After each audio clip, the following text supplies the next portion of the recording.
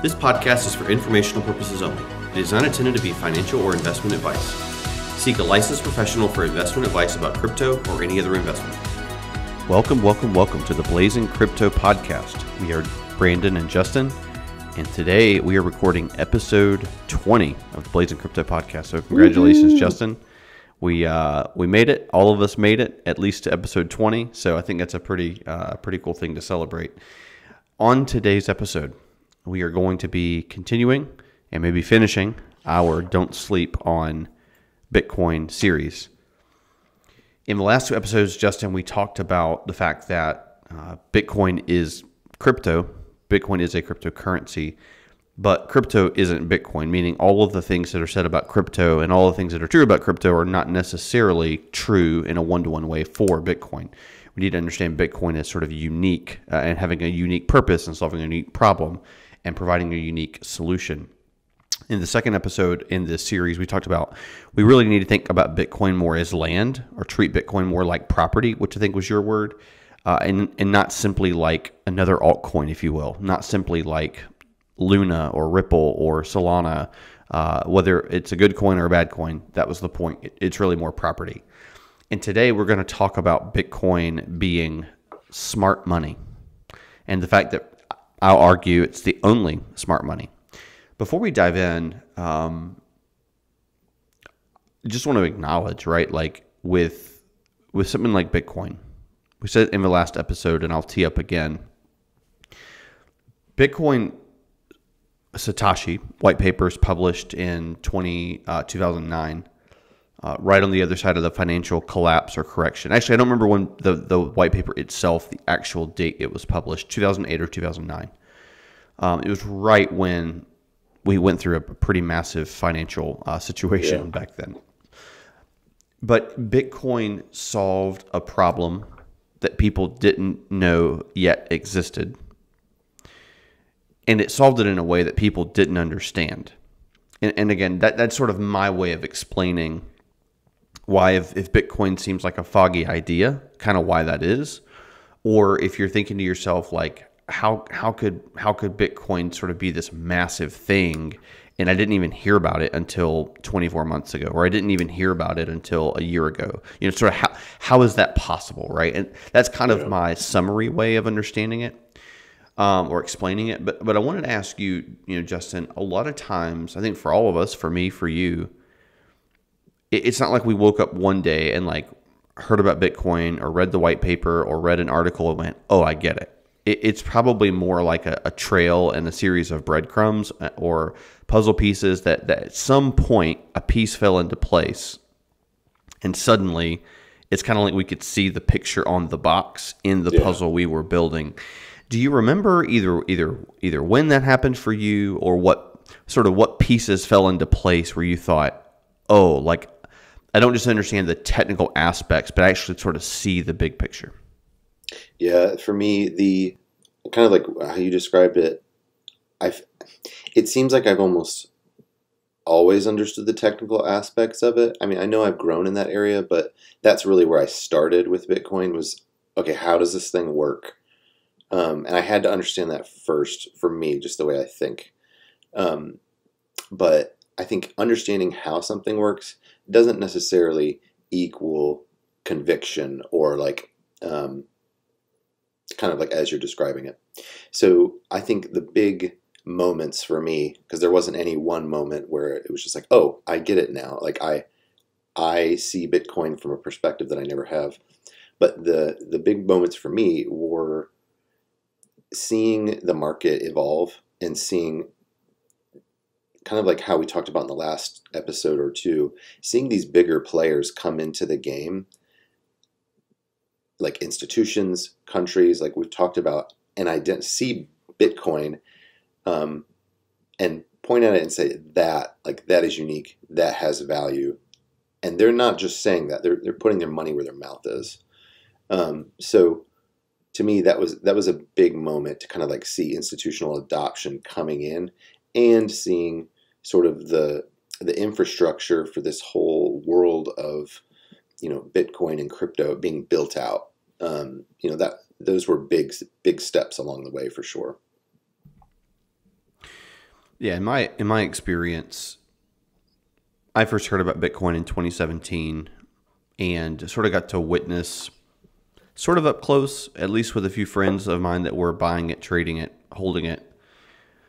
Kind of that move from 2000 all the way up to, close to 20,000 in the end of 2017. Certainly my curiosity was piqued, but I think for me, Justin, you made some, as you and I talked back in 2018. I mean, you made some grand and lofty predictions. I think I remember. I think I remember saying something like, "Man, if Bitcoin could just ever get to." Now again, you got to remember Bitcoin's trading at, $4,000 to $6,000 when I'm saying this. If Bitcoin just gets to $30,000, I'll be really really happy. And you were just like, you mean by like next year? You always sort of aimed my gaze higher. I think for me, kind of like you said, for me, it's a little bit different. It's like I think that I always understood the future that Bitcoin, people that supported Bitcoin, the white paper, I always understood in a vacuum the world that it envisioned. It's like I understood the vision, but I didn't understand. It just never made sense to me, like practically the gap between where we are today and getting to that point. And you're like, oh yeah, like I could see that happening, but I have no idea what the trail is, what the path is. Yeah. I guess it's sort of like if you work for a company where they have like this big vision statement, but there's no plan to get there. That's kind of what Bitcoin felt like to me. And then I think for me, I was sort of legitimately and theoretically bought into Bitcoin way before the March 2020 thing with the COVID mess. But I remember when my conviction was pretty strong then. I was buying as people were even selling that dump. But I remember the first time it was announced that we were going to have a stimulus check and how that was going to happen. And people started basically like ringing the bell really loudly about quantitative easing, money printing, all the kind of micro and macro economic dynamics of that. Yeah. And I remember that was the time in which like the whole picture became clear to me. And it went from like everyone should know about this to like everyone needs this. Again, it moved from novelty to necessity. And for me at least, sort of the money printing, quantitative easing series in 2020 is really kind of the final domino that needed to fall in order for all the other dominoes to start falling. So, yeah, I just thought it was kind of interesting to sort of reflect our purpose really on this show and kind of why we started this whole gig in the first place. I would say one way to understand it is connecting the technical to the application layer, if you will, connecting the technical to the practical. So again, hopefully today we can continue to move the needle in that direction. Okay. So we're talking today about Bitcoin is the only smart money, and really we want to make 3 points today. First of all, Bitcoin actually solves a real economic problem. Some infomercials, if you're watching TV late at night, and maybe later than you should, they almost want to create a problem that you didn't realize you had. They want to like create a challenge, right? Like you're holding all these things and you drop all of them at one time and they all break, and you just never want that to happen again. And that they of course have the perfect solution. If you call now, you get 2 for $19.99. But wait, there's more. Yeah, exactly.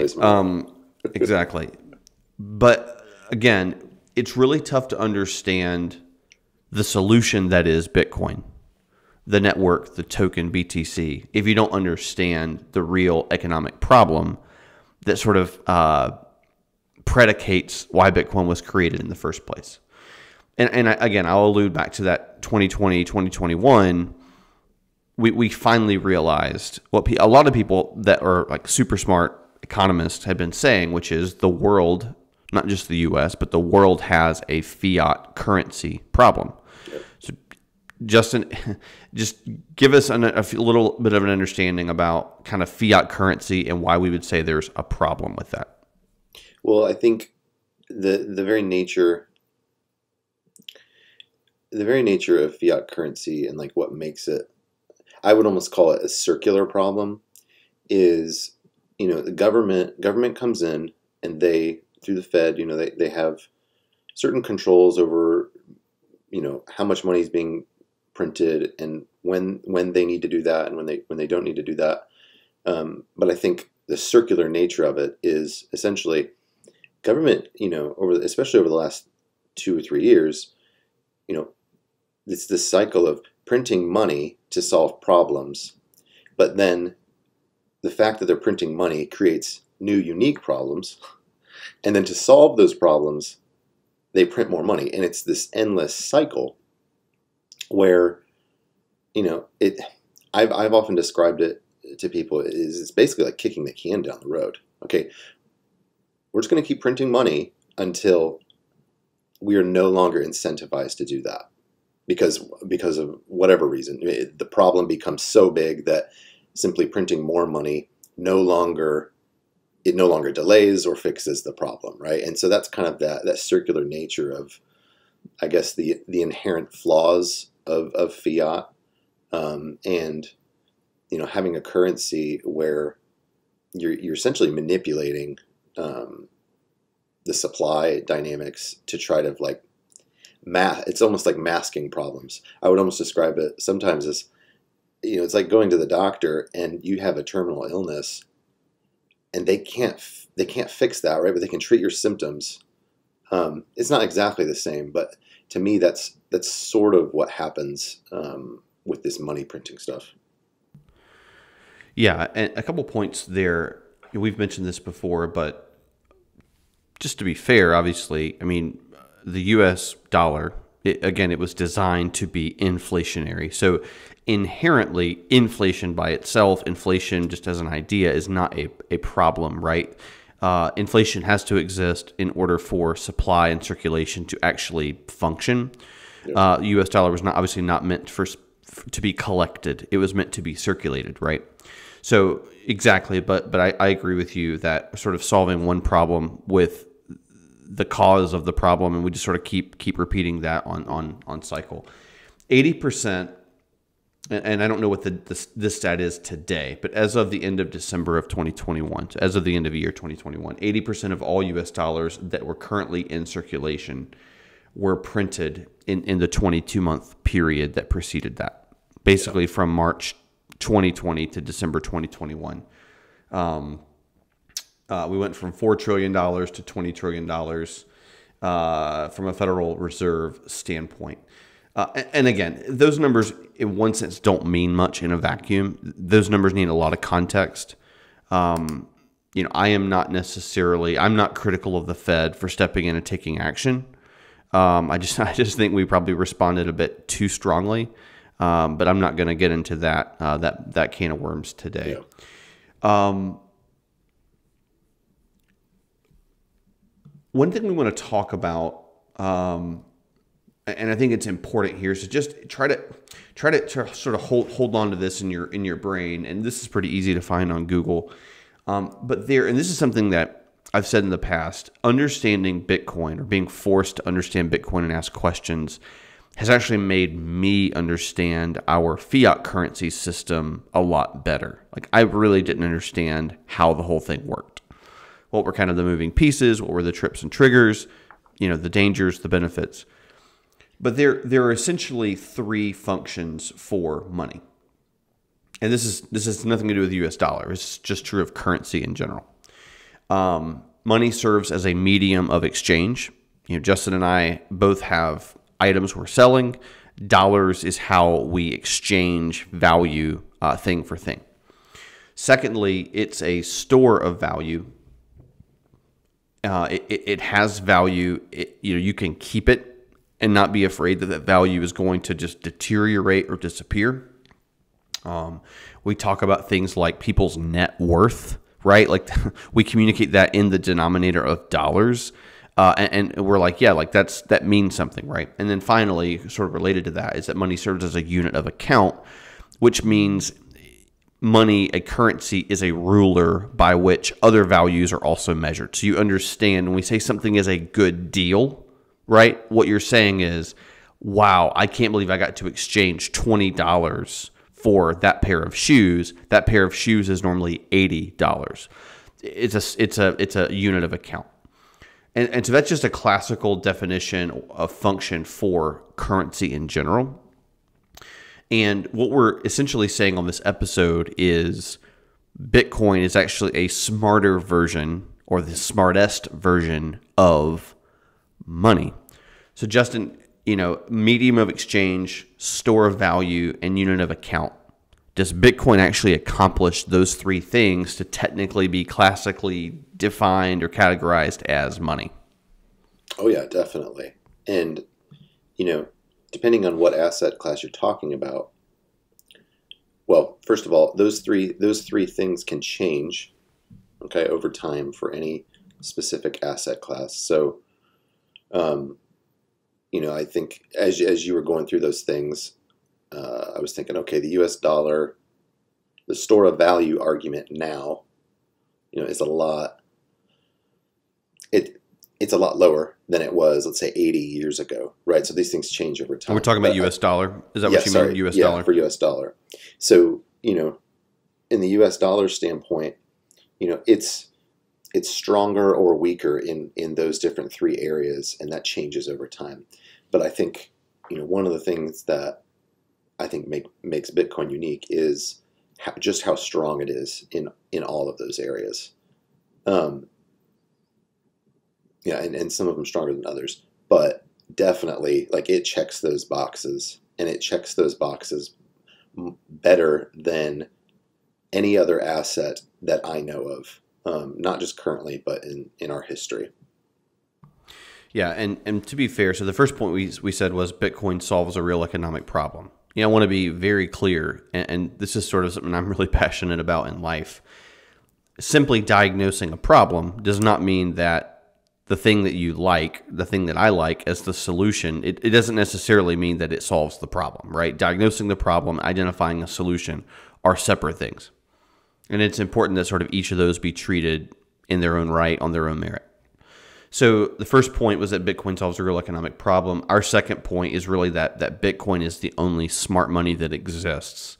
And so getting into that, we've seen this all over the place. But the rise of the internet, it accelerated everything. Yep. And once we saw, moving things from analog to digital with Web 1, Web 2 was all about mobile and social. So building out networks. We have networks now for payment. We have networks for, data, content, connections. But then you see the rise of things like Uber. Well, what was Uber, right? Again, we can talk about decentralized, this, that, and the other. But in one sense, someone used tech to find a massive inefficiency in the market. Yeah. These cab companies that basically all function the same but have to be locally run, owned, and managed and certified. And someone said, yeah, I can do something better than that, and I can do it with software. And so I want to set that up to say, although a lot of the thinking behind the U.S. economy is very impressive, and I don't want to discount that, from a technology standpoint, it's very inefficient. And it's archaic, right, archaic as it possibly could be. Right. Yeah, and I'm maybe inefficient is sort of like a dry term for that. What I mean is, it's not evolving. It's not becoming like a lot more technologically engaged and enabled. Again, ACH payment takes 3, 4, 5 business days to actually settle. This the year's 2022, and I'm moving around to banks just to get cash in the bank from a different account before the end of next week or whatever. That's been around. Sorry, that's that technology that we're currently running on. Yes, it's been updated and sort of masked over time because of the internet, and it makes things easier. But at the core, our banking system, ACH, all of that is the same technology as it was in the 1970s. Literally, it's that old. Yeah. So just because you put a website on something and make certain aspects of it a little faster, it doesn't mean it doesn't discount the fact that the engine is still really old Right. and broken inside. Yeah, and the web really gave interface. Mobile technology gave interface to a really old system that, again, for some people didn't really need to be changed or updated or evolved. I say all that to say, with blockchain and Bitcoin, with Bitcoin, blockchain was invented. Bitcoin's the first blockchain. With blockchain, we got something that we've just never had before, and that's why my view is that Bitcoin has disrupted and will continue to disrupt fiat currency in general, including the U.S. dollar. So I'll say this: when I buy Bitcoin,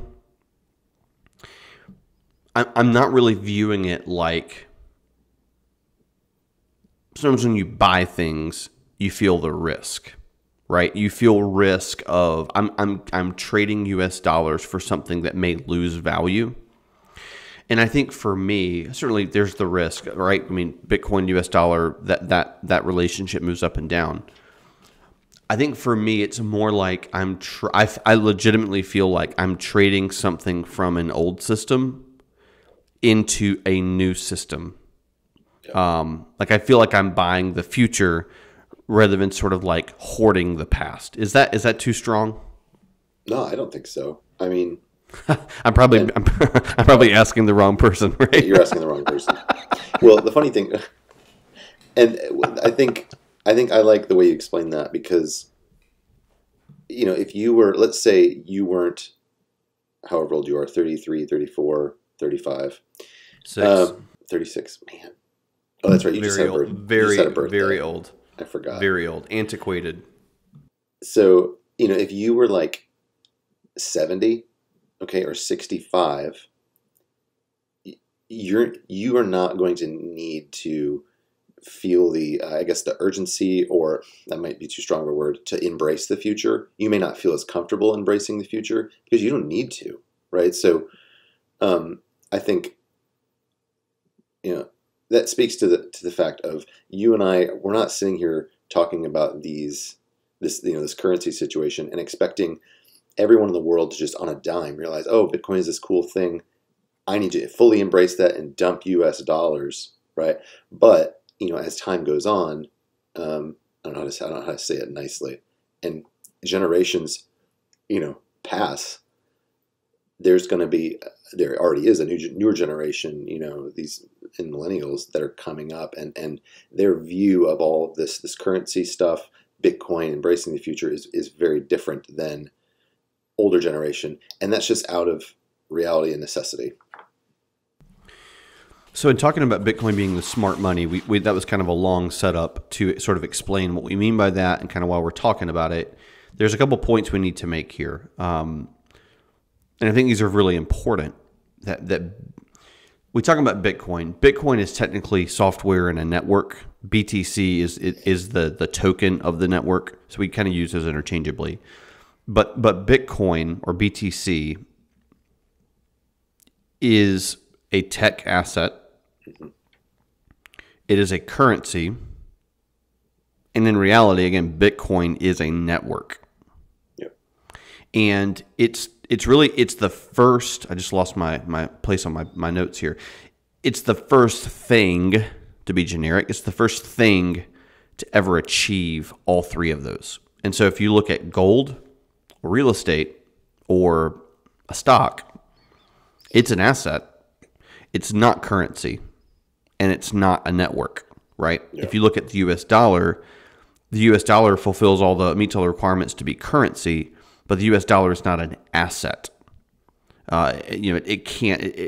You could argue that it's a network in one sense, but not in the way we're defining it. And so the point is, there has never been something that combined asset, currency, and network in one thing. And I'll say this. I mean, that's part of our frustration with like the IRS tax code is, from a tax standpoint, Bitcoin is treated like an asset, but it's not treated like any of the other stuff, right? And so it's like you have all these uses that fall under a tax. Anyway, that's a different topic for a different day. So Justin, how do you get your mind around that? What is that trigger for you that Bitcoin's really the first fintech asset currency network all combined into one thing? I think the first word that comes to mind is unique. Like, holy cow, this thing is unique. And it's almost like, what are those things called? Is it Venn diagram? Where you've got like the bubbles that intersect, from different, it's like a Venn diagram, where you have those, the technology, the currency, asset classes kind of like merging into one, and where they overlap, right, is Bitcoin.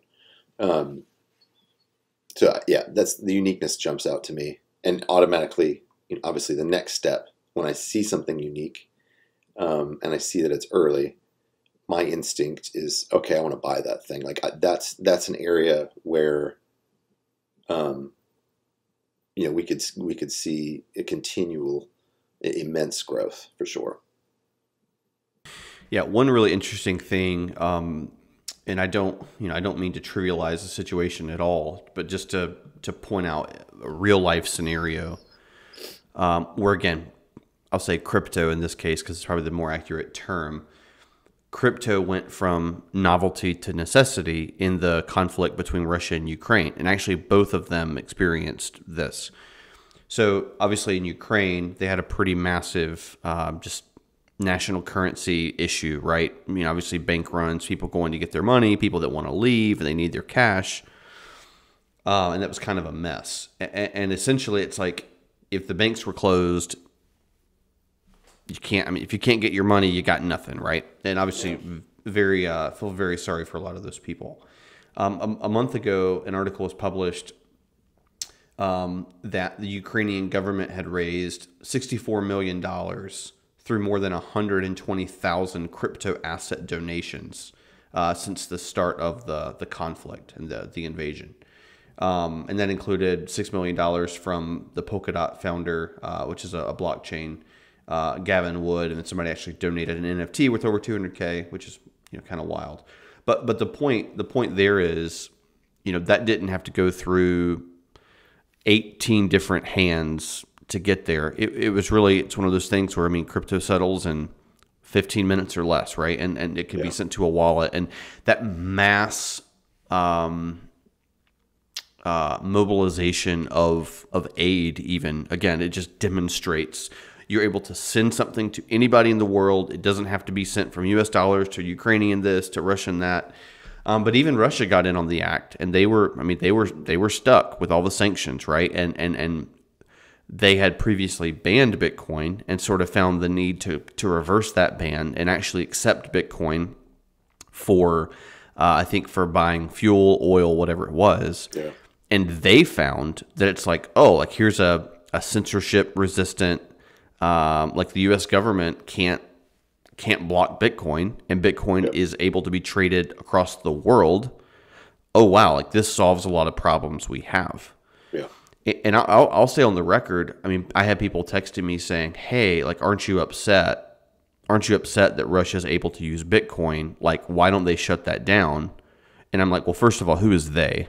Are you talking about us, the network? Like, and again, I'm not happy about what Russia is doing, but in one sense, it in a bad situation, you're like, oh wow, like most of the countries in the world want to stop this, and they're not able to. Yeah, like that's actually a really strong use case for the asset. Again, not happy about the situation, and that's not the point. But you're like, dude, if you wanted to see that thing tried and tested and come through, I mean, we kind of just saw it. Yeah, and I think a lot of eyes are watching, and ultimately, kind of like I think what it highlights is underneath all of that, what you just stated is it highlights that need, right, that we're talking about, and the real problem. But just like, with this technology, it's like you can see it from both angles. Okay, it's in one aspect, it's saving and helping a lot of people in Ukraine. But then on the other side of it, yeah, it is permissionless and decentralized. So Russia is also able to use it to, like, solve problems from their perspective. It is what it is, and I think this could be. I think the whole situation is a real catalyst for sure. Yeah, and it's not we're not trying to dig into a geopolitical conflict here. The point is to say, I mean, it's a tool, it's an asset, it's being utilized for good, for evil, whatever. Yep. So is the U.S. dollar. So welcome to that. Welcome to 2022. And yeah, for the people that argue, oh, Bitcoin is silly internet money, Yeah. I would say, yeah, and Uber is a silly internet cab company, right? Like, Yep. fine, feel free to say that, but that really misses the mark, and people are sort of retreating to their priors, and they're basically saying, thing I don't understand must be stupid because I don't understand it. People and again, said that about cell phones in like yeah, the early days too. Like, right. Those silly little cell phones. Why would I need that? Yeah, I feel no further need to defend something that doesn't need to be defended. The last point under the smart money category, and we said this 100 times before, but Bitcoin was designed. It was designed to be. I say it's deflationary. Justin, you and I've had discussions about that. From a relative standpoint, it is deflationary compared to an inflationary currency like the U.S. dollar. Now, it's not deflationary in the sense that Bitcoin is being burned, meaning like Bitcoin, the supply is not being intentionally reduced, right? People have lost their Bitcoin, so there is technically 20% less Bitcoin than there had planned to be because people lost it. So it is deflationary, but it's really more to say there is a fixed supply. You know how much exists and doesn't exist, versus all of these fiat currencies where if the government decides to print 20% more U.S. dollars into circulation, inflation is basically a tax that you don't agree to. Yeah. Oh yeah. Very, very hidden tax. So again, anything we say, I mean, feel free to verify it, validate it, research this on your own. But again, there is a real economic problem that needs to be solved. And like I told a few friends of mine, a few friends of mine see me as kind of the crazy Bitcoin guy, whatever. I mean, fine. But I just said, one day I told them, guys, you don't have to buy Bitcoin, but you do have to figure out how you're going to solve this current situation we're in.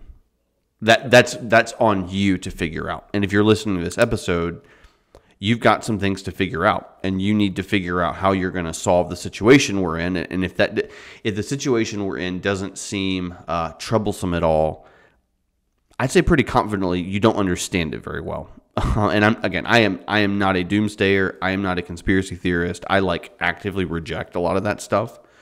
I'm just sort of reading what's on the page and not closing my eyes to it. All right. So Bitcoin solves a real economic problem. Bitcoin is the only smart money that exists. And kind of a weird point, but one that I'm excited about, is that third and finally, Bitcoin is the first ever global opt-out currency. Justin, what do we mean by that? Well, I think you're already sort of seeing that, it's already happening essentially. If you look in the right places. So, El Salvador, for example, establishing it as an official, the word's escaping me, but basically it's an official currency in El Salvador. Other countries like legal tender. Legal tender. Thank you. Other countries like Mexico, a lot of countries in South America are kind of like looking at what El Salvador did and kind of like seeing how it plays out, right? And they're next as far as approaching that decision. But I think the cool thing about it is, it gives a country and a people, no matter where you are in the world, access to a currency that cannot be muted or controlled, like we talked about with Ukraine. That's immensely valuable to them. So I think as far as it relates to global opt-out, what we're seeing is countries and peoples that are in more dire circumstances. They're in sort of emergency situations. they're the first movers on kind of like fully embracing this Bitcoin thing. And I believe, eventually it's not just going to be people in emergency situations or countries in emergency situations. It's going to be the stronger companies, and they may be opting into Bitcoin or adding it, as a currency, because they don't want to be in a dire situation. They're going to start to see the tables are turning and say, okay, like, yeah, we need a piece of this pie. So I think the global opt-out part is already happening. It's just happening in little situations. And as soon as a country is pushed into a corner where it sees, okay, Bitcoin solves this problem, then they adapt. And it's just going to keep, in my opinion, it's going to keep slowly growing from there. Yeah. So you addressed that topic from and there's definitely multiple angles, a sort of prism, views here. You addressed that from sort of an organizational, institutional, governmental perspective. I'll address it from an individual citizen perspective. Prior to Bitcoin, take Bitcoin off the table for a second. If pick a country, if I live in Finland, and I know almost nothing about Finland other than where it is on the map and its capital city. If I'm in Finland and I don't trust my government, and I'm afraid, and I see kind of the writing on the wall, and like I see the government making bad decisions financially, and I need a way to protect myself. I need a way to kind of prevent personal, economic, financial collapse. What are my options? And really, I think, buying gold has always been an out. Like, in other words, if you have gold, or if you have some kind of access to some like environmental resource, right? I mean, people don't have access to oil unless it's in their backyard and whatever. That's a different situation. But it's like you can buy gold because gold in theory has value everywhere, but you have massive problems of storage, transportation problems. Yeah. It's very easy to seize that, right? I mean, how much gold can you store and it not be, fairly obvious or easy to find because it's a metal? But it's like, you owning another country's currency is not very practical because you can't use it in your country, right? Like, the point is all of the roads are dead ends. Yeah. And really the only option you would have is to leave the country. And some people do. Again, nothing against the good people of Finland. I know almost nothing about Finland. However, with Bitcoin, someone in Finland could say, or any other country, I don't like what's happening, and I want to trade my Finlandian dollars for Bitcoin, and they can do that without permission. They can do that without intermediary. They can do that all they need is the internet. And really, and we saw this happen a little bit in Ukraine, if they have to leave their country, all they need is their keys or whatever they have their Bitcoin on or whatever, and they can go anywhere in the world and set up shop, and they would have preserved their value, their financial value. So when I mentioned that it's a global opt-out currency, I'm really saying that Bitcoin is the first opportunity in the history of the world for a citizen of a country to essentially say, I don't trust my government that they're going to do good and fulfill sort of what I think is their God given responsibility as a government. Or I don't trust that they have the competency to actually execute on what needs to be executed.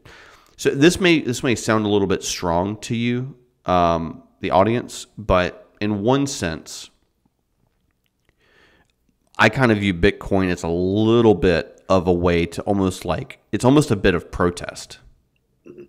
It's almost a way to say, when I trade US dollars for Bitcoin, in my view, at least personally, I'm sort of saying I either need at minimum insurance against what the government is doing, or I actually don't believe that what the government is doing is the best thing. And I'm actually looking for protection, if you will, financial stability in another vehicle, in another medium.